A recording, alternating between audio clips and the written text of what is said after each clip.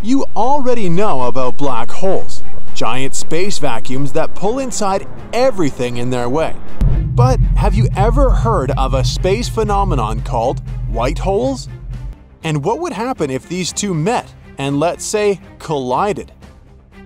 Let's hop on a shuttle, venture into space, and get to know them better first.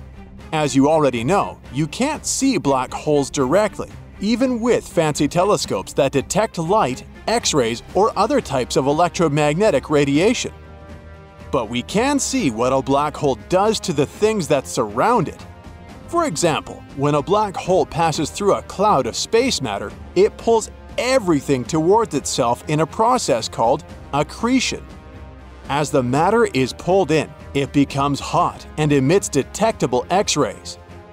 Or something else can happen. Sometimes, a regular star comes too close to a black hole and gets torn apart. A black hole is a super dense object with an incredibly strong gravitational pull that starts stretching the poor star out into a long and thin shape like spaghetti. You've probably guessed it. We call this spaghettification. As the pieces of the star are pulled in, they become hot and emit X-rays. A black hole can choose a different method too, squishing the star and making it flat like a pancake. In the other corner, you have a mysterious white hole. These are less well known because we don't have much information about them. Our knowledge of white holes is based on theories derived from the same mathematical equations used to describe black holes. To witness this battle, you would need to get close to a white hole. But don't worry, at least this one won't eat you and turn you into spaghetti or a pancake.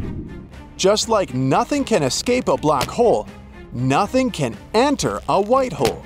It's like the most exclusive club in space with no entry allowed.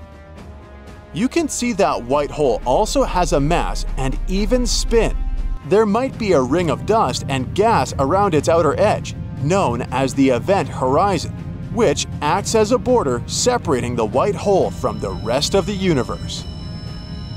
While they share similarities, there's one crucial difference. A white hole can release matter and energy, while a black hole cannot. Scientists describe a white hole as the time reversal of a black hole, as if you're watching a video of a black hole played backwards. Things that are already inside a white hole can leave and interact with the outside world. However, nothing from outside space can ever affect the secretive inner world of a white hole. Einstein said that space and time are not flat. They can bend and fold. All because things like stars and planets have mass. A scientist named Carl Schwarzschild figured out how to use Einstein's ideas to describe what happens around a really heavy object. He discovered something called a singularity. It's a point of infinite density, and it lies at the center of a black hole. It's like a tiny, tiny point where everything is squished together, all the matter that the black hole has consumed. The tricky part is that the singularity is so small that it doesn't really make sense in our normal understanding of time and space.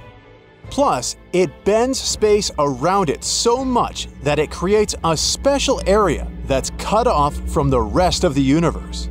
We call this area a no man's land, which is basically where black holes exist.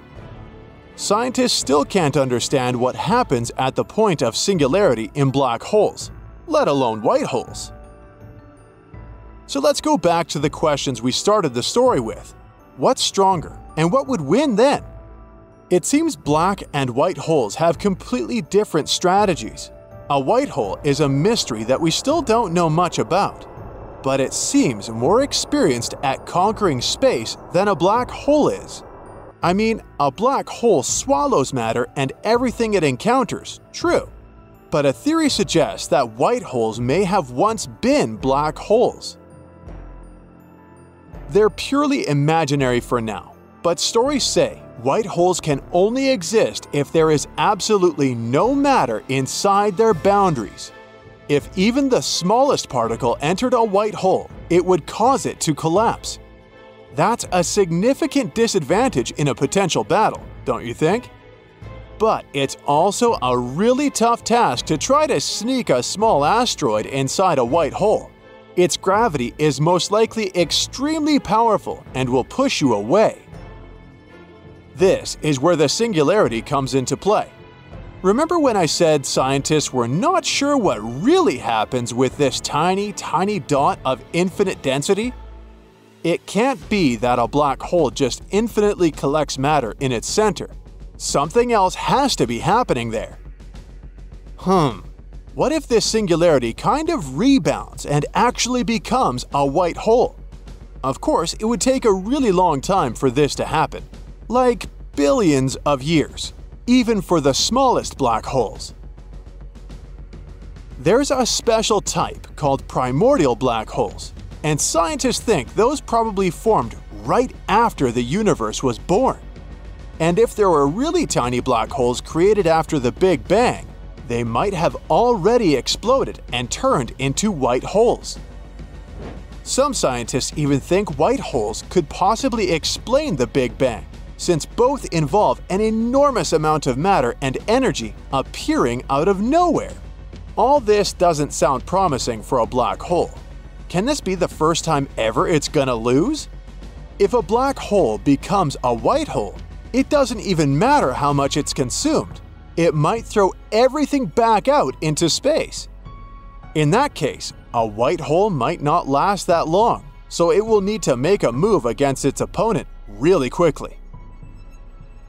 Whoa, you may have thought you were safer near the white hole because it wasn't about to eat you. But look at it! It's shaking! Oh no, it started ejecting all the things it's been keeping inside at the speed of light. Get out of the way to not have some ripped planet catapulted in your direction. After millions, even billions of years of making a mess all around the universe, a magnificent, spectacular, and chaotic battle is about to start. The black hole is patiently taking the attack, pulling in everything that the white hole is throwing in its direction. Asteroids, all those ripped stars that used to shine so brightly in the night sky, planets, and even entire galaxies, it's all getting out of it insanely fast and in all directions. Both the white and black hole have managed to survive against every space object till now. But that's just because they haven't faced each other yet. It's an exhausting battle that doesn't stop. All odds were against the black hole at the beginning. But look, it seems something is changing. The white hole is slowly losing energy since it can't swallow any new things and renew its supplies. Meanwhile, the black hole is patiently collecting everything its opponent has thrown at it during this fierce attack, growing bigger and bigger. It can keep doing it for thousands of years. Its insanely strong gravity brings the white hole closer, even though it's trying to escape. And the time comes for the last strike. The black hole's gravity starts stretching its enemy until it swallows it entirely. The white hole is completely gone, and now that it has so much energy, our winner is more massive and stronger than ever. Oh no! Run! Now you have this hungry supermassive black hole wandering around looking for more things to eat. Until it falls apart into a white hole again one day and starts an even bigger, more magnificent battle that the entire universe will watch. That's it for today. So hey, if you pacified your curiosity, then give the video a like and share it with your friends. Or if you want more, just click on these videos and stay on the bright side.